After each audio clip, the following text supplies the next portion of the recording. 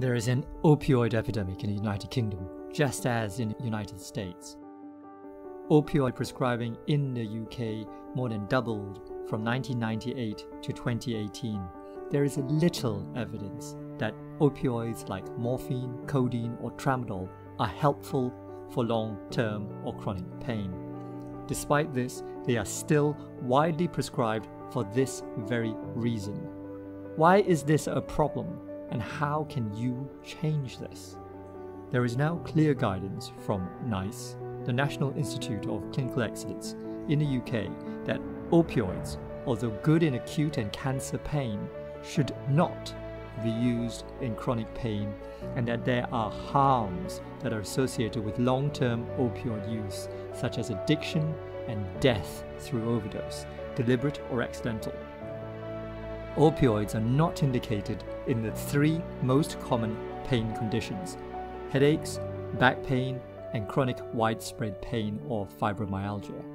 Many doctors, including myself, have been guilty of prescribing opioids for these conditions.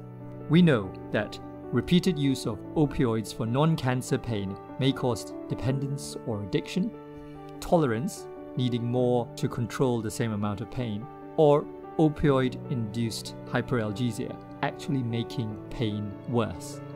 How can we reduce the prescribing of opioids and result in fewer complications like death, addiction, and withdrawal side effects? A family practice in Radcliffe, near Manchester, managed to reduce their prescribing by half between 2016 and 2021 and ascribed their secret to reducing options to only evidence-based treatments for chronic pain.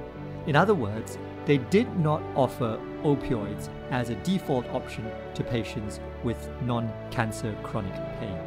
Yes, it is as simple as not offering the medication as a default. As a default, do not offer opioids. NICE recommends using effective, evidence-based strategies before oral medication for chronic pain. This excludes acute pain, terminal care, and cancer pain.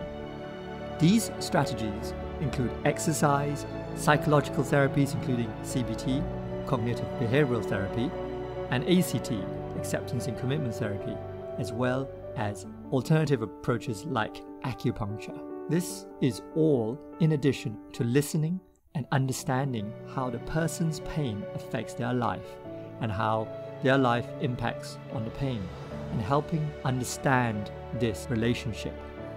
If a prescription is required, NICE recommends considering antidepressants in all adults with chronic pain. My practice involves the use of acupuncture integrated into routine 10 to 15 minute GP appointments to address painful conditions, and this results in the lowest rate of opioid prescribing of my practice compared to all neighboring practices.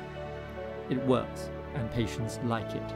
What happens when doctors prescribe less opioids?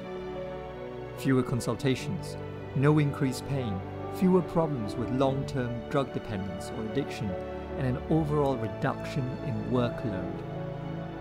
Can you name other integrative techniques you use? What are your prescribing patterns like? You can compare these on openprescribing.net if you are in the UK.